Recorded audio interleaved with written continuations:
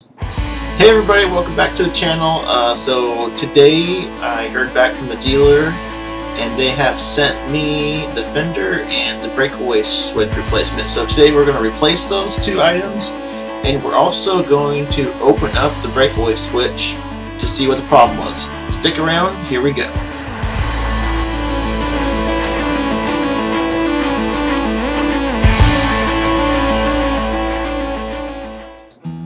Alright, so this is the Fender install. Just want to thank the dealership for finally sending this Fender.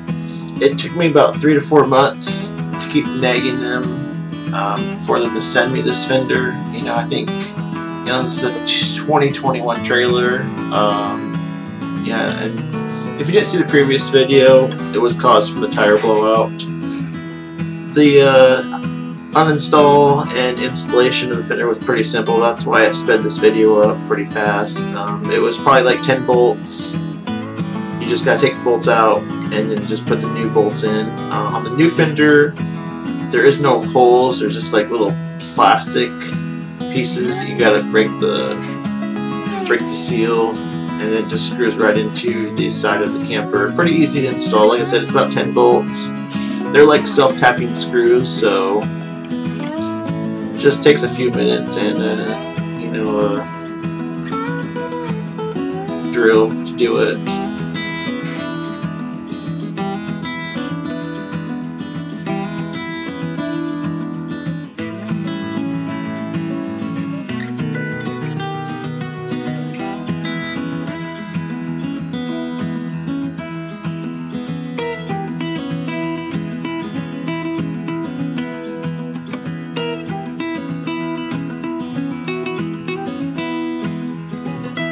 Okay, so this next part is the uninstall of the Breakaway Switch. This part's pretty simple. I forgot what size bolt it was, but it was just a self-tapping bolt that was holding the Breakaway Switch in. So here's me just removing it. Pretty simple to remove.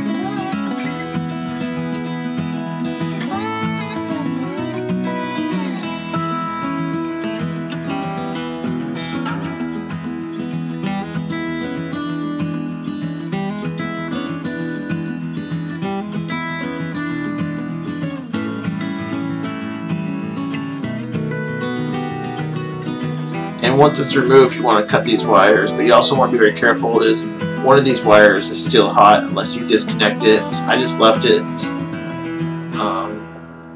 hot, left it plugged in. And this is the rewiring of those connectors, so you'll see me strip these old wires, and just remember, again, these wires are, one of the wires is still hot.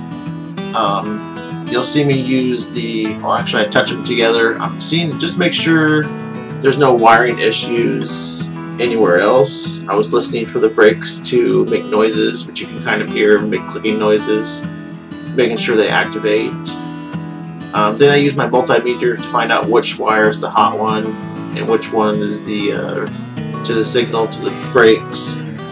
So the one on the right is the hot wire, my left wire is the signal wire. And then I switch it over to continuity mode to see if there's continuity on that wire, just to make sure there's no open shorts, which appears it was working fine.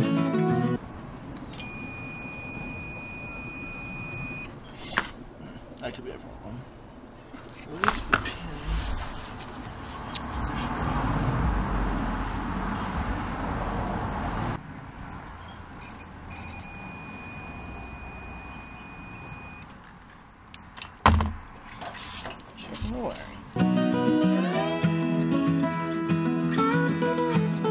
Okay, then, so you saw, I checked the continuity. It looked like everything was working fine. I tested it with the 7-way to make sure there was a connection in between there, which there was.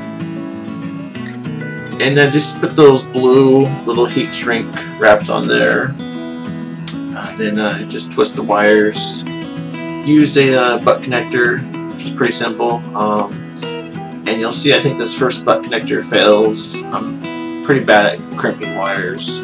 So you always want to make sure you do a little tug test just to make sure they're not going to come apart, which that one did. So cut it, restrip it, try again.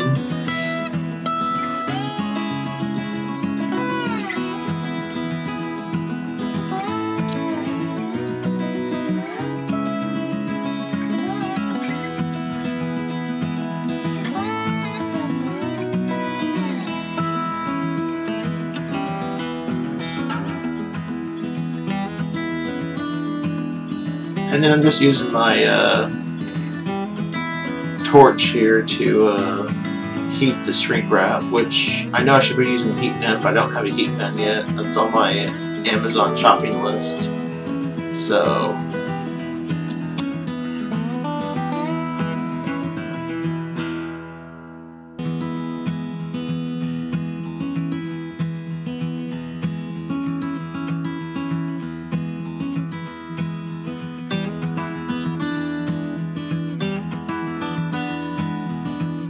same thing for this other wire, just crimp it, and you see that butt connector also failed because I suck at crimping, and also the brakes were activated because the plunger wasn't in there, so I stuck that in there real fast.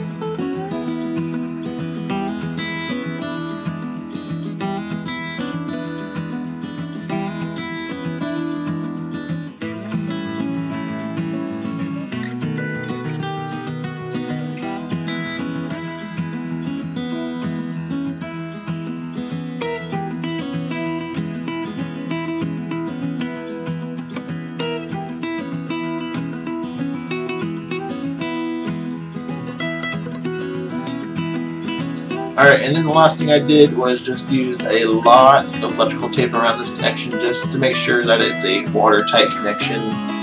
This is a very important connection because this is what activates if you lose your trailer, so I just made sure it was a very good and very watertight connection, so I used lots of electrical tape.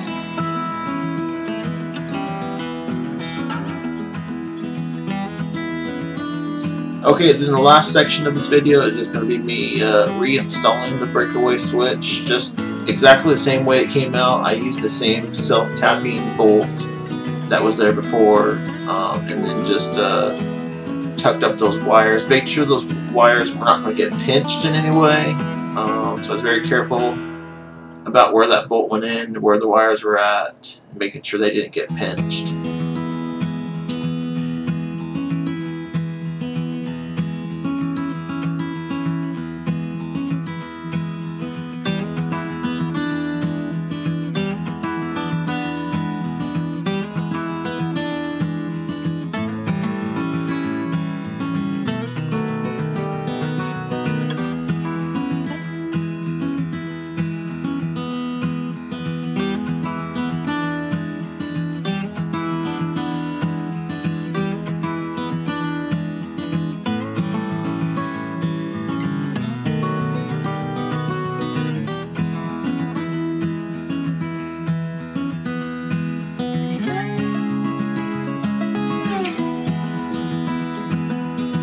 And then I just used some zip ties to make sure all the wires were secure and not loose.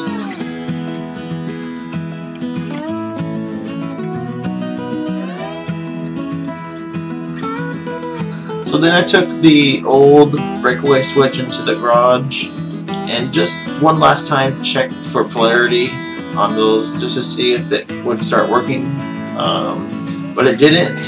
So I decided to take some screwdrivers and pry this thing open.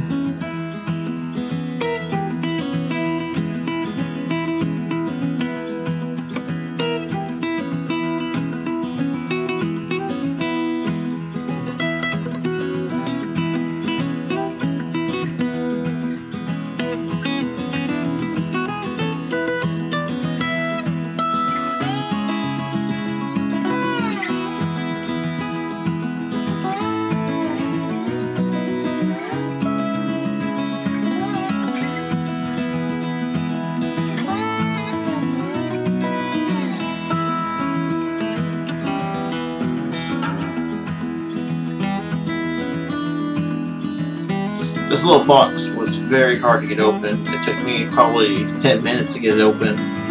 It's very solidly glued together or something, but eventually I was able to get it to break open and was able to see what the problem was. Unfortunately, my battery on my camera died, so I had to switch to my phone.